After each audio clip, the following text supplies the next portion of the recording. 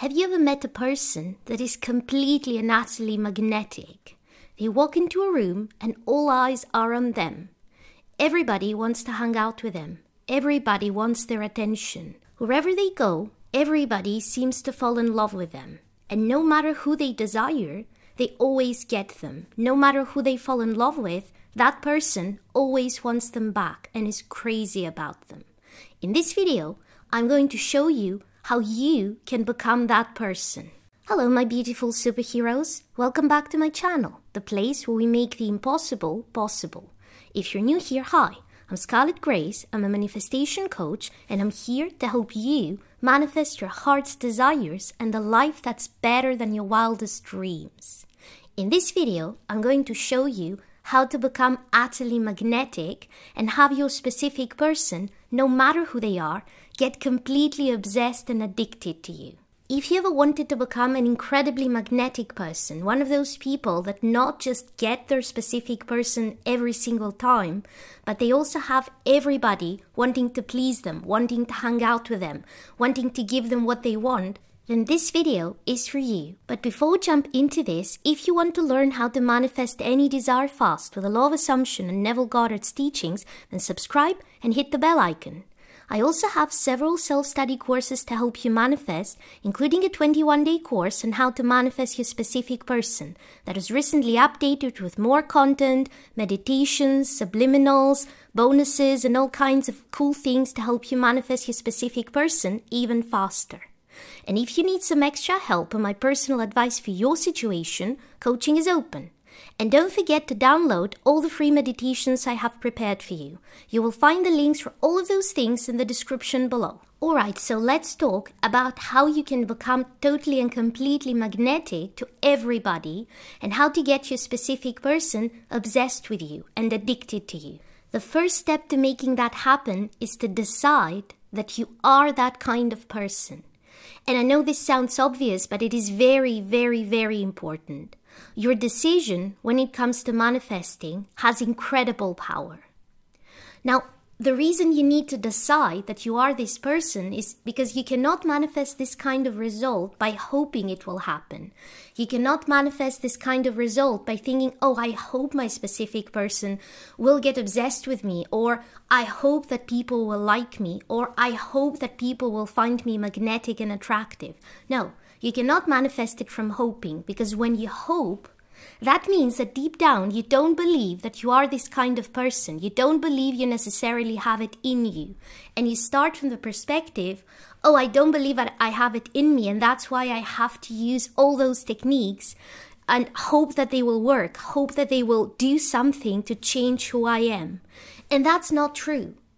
You decide who you get to be in this reality. This is your reality, baby. This is yours. You are God of this reality. You are the ultimate authority in this reality. You are the king or the queen of this reality. It is yours. And your decision in your reality is law. If you decide something is this way, it will be this way because you decided it. And you can see that happen with your decisions that are not good for you. Like you decide people don't like me and suddenly people don't treat you so well. If this is a story you've been telling yourself all your life, this is the result that you're going to get from your reality over and over and over and over again. Because your word in your reality is absolute law.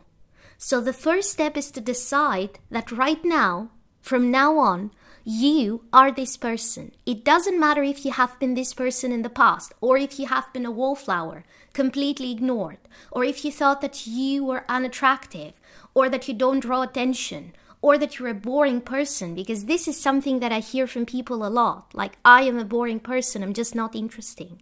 Who says that?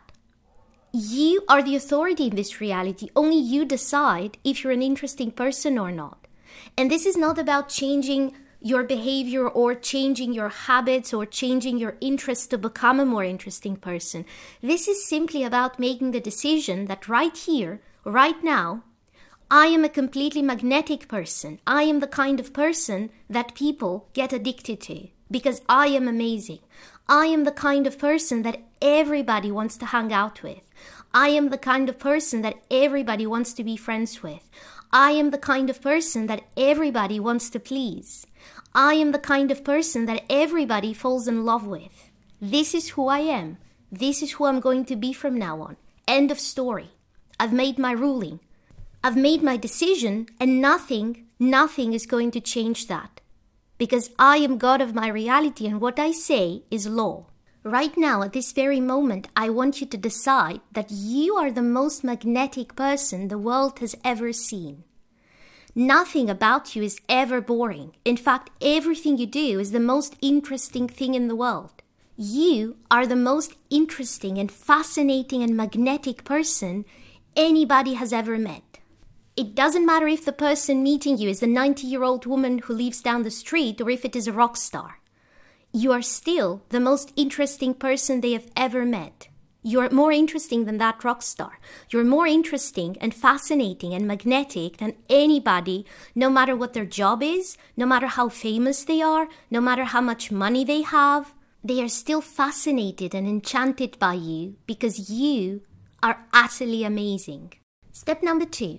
Now that you've made your decision that you from now on are going to be utterly fascinating and everybody will be addicted to you, including your specific person, what we need to do is we need to embody that new version of you. And in order to embody this new version of you, we need to determine what you used to do in the past that led you to not getting the results that you wanted, so that you can better understand how to embody this new version of you now. Now, if what I just said sounds a bit complicated, I promise you it's not. It's very simple. Here's what I need you to do. I want you to grab a piece of paper and a pen or open a file on your computer. And I want you to think back to different social situations involving your specific person. So basically, the old version of you wasn't getting the results that you wanted, and that's why you clicked to watch this video, right? I want you to think back to specific situations where you weren't getting what you wanted from people in general, in social situations, or from your specific person. And pick a situation to start with, and I want you to ask yourself, what is it that I wanted in this situation? Write that down. And what was it that I got in this situation? Write that also down. And then I want you to ask yourself, what were the thoughts I was having in that situation? And what did I do based on those thoughts?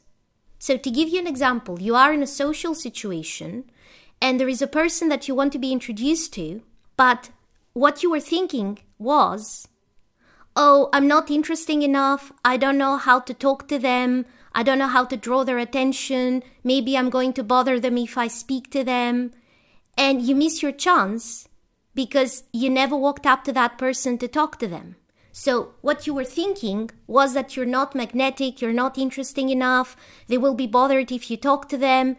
And the behavior that led to was not talking to them. And that's how you didn't get what you wanted.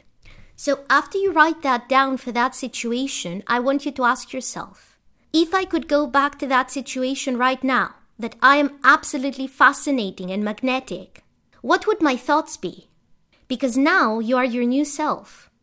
So you couldn't have been thinking, oh, I'm not interesting enough and I'm going to bother them. You can never bother them because, remember, you are absolutely fascinating and magnetic. Everybody wants to hang out with you. Everybody wants to get to know you. Everybody wants to give you what you want, right? So if you went back to that situation, you wouldn't be having the same thoughts. You would be thinking how amazing you are and how everybody will be lucky if you walk up and talk to them. So write that down. Write it down that if I could go back to that situation, my thoughts would be different. My thoughts would be this and this and this. And if my thoughts were this and this and this, then this is what I would have done. So if my thoughts were, I'm absolutely fascinating and this person will be lucky that I'm about to walk up to them and talk to them because everybody wants to get to know me, the action that you would take would be to walk up and talk to them confidently, without any insecurities, any fears that you're bothering them, any fears that they don't want to talk to you or that they will reject you. This cannot happen. You're the most fascinating person, right? So you would act differently. Write that down and then examine a different situation, maybe with your specific person. And do that with as many situations as you can find, as they come to mind.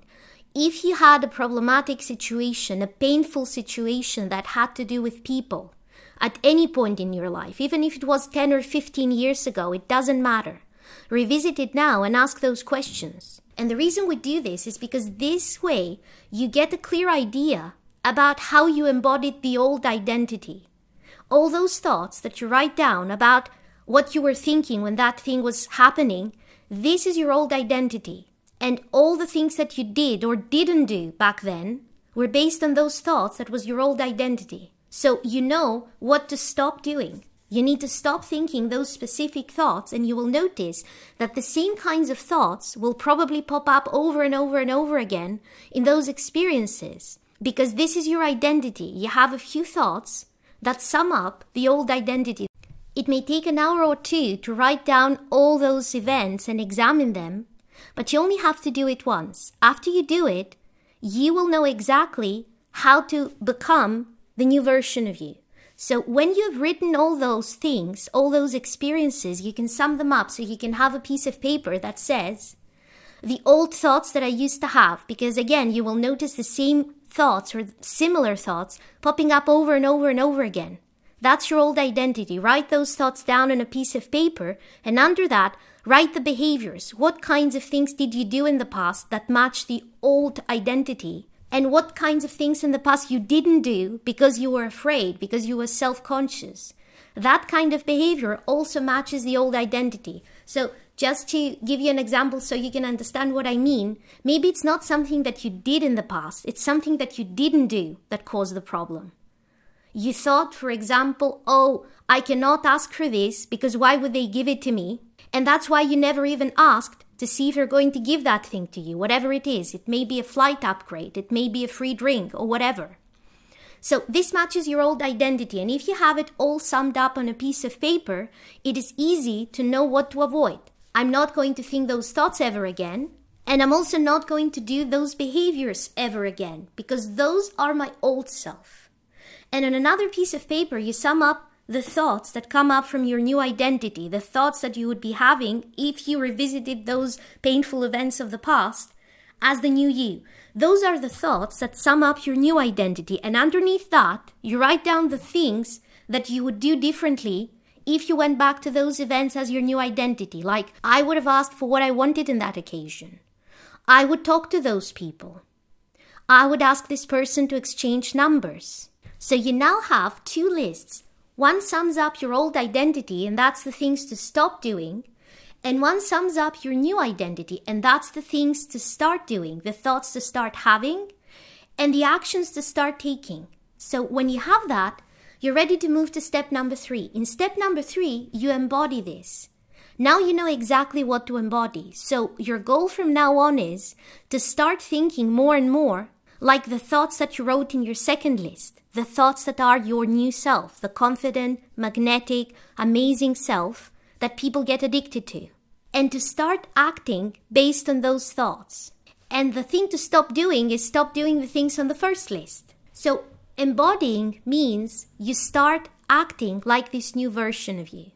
So from now on, in every situation, I want you to have this question in mind. How can I be this new version of me in this situation? And this is not specific to your specific person or the quote-unquote big things in your life.